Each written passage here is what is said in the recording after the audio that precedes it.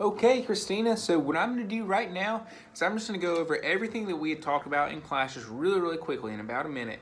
I'm just going to go over everything that we had talked about in class and then what I want you to practice this week and just step by step what I want you to work on and how I want your playing to sound by next week. So first things first, I want you to hold the guitar and put it here on your right knee. This little curved part right here is going to go over your knee. I want you to practice page 10 in your book. That goes over the C chord.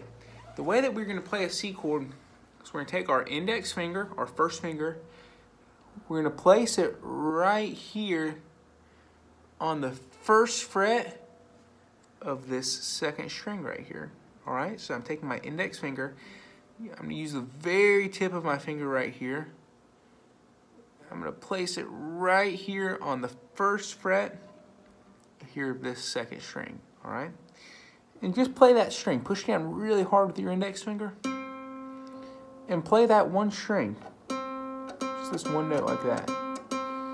Practice that until you can get a good sound out.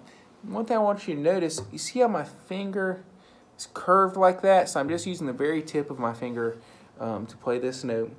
After you get that down, I want you to take your pick. I want you to strum the third, second, and first strings together like this. So again, taking my index finger, putting it right here, first fret of the second string. We're pushing down really hard.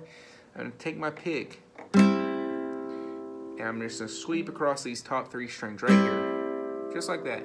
And what you're doing is you're strumming a chord. Now at the bottom of page 10, it's going to have a song called My First Chord. I want you to practice that. Each one of those little slash marks means that you're going to strum this chord one time.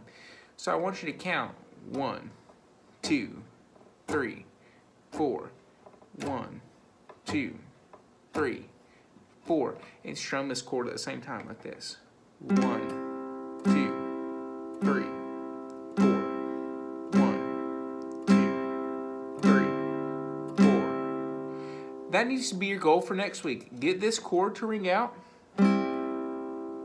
Again, putting my index finger right here and strumming these three strings, and then be able to count or be able to strum this chord, these three strings, while counting 1, 2, 3, 4, just like I did. Please let me know if you have any questions with this week, and I'll see you next time.